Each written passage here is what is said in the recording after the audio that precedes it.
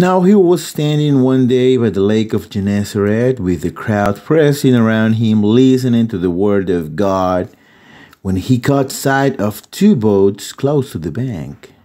The fishermen had gone out of them and were washing their nets.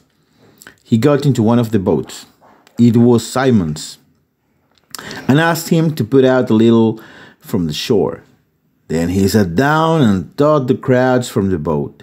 When he had finished speaking, he said to Simon, "Put out into deep water and pay out your nets for a catch." "Master," replied Simon, "we worked hard all night long and caught nothing. But if you say so, I will pay out the nets." And when they had done this, they netted such a huge number of fish that their nets began to tear. So they signaled to their companions in the other boat to come and help them.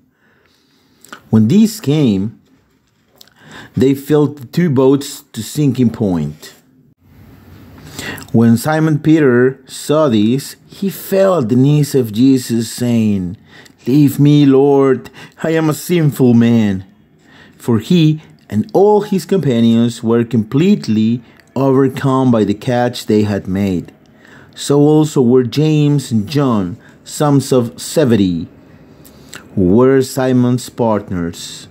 But Jesus said to Simon, "Do not be afraid from now on, it is men you will catch." Then, bringing their boats back to land, they left everything and followed him.